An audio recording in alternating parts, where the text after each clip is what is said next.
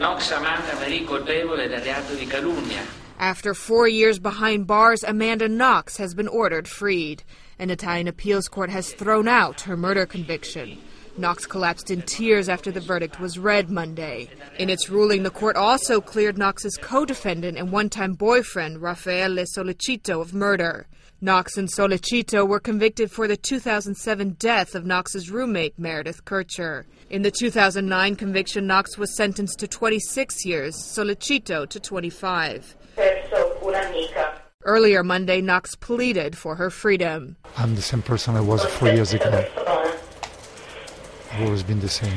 At times, Knox fought back tears while talking about the toll her time behind bars in Italy has taken.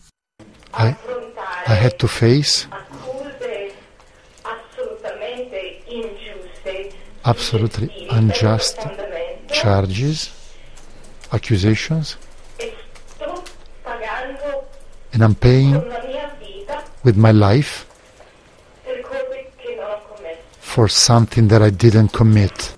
The appeals trial has focused largely on DNA evidence used to convict the defendants. The judge read the verdict after 11 hours of deliberation by the 8-member jury. Nicole Grether, The Associated Press.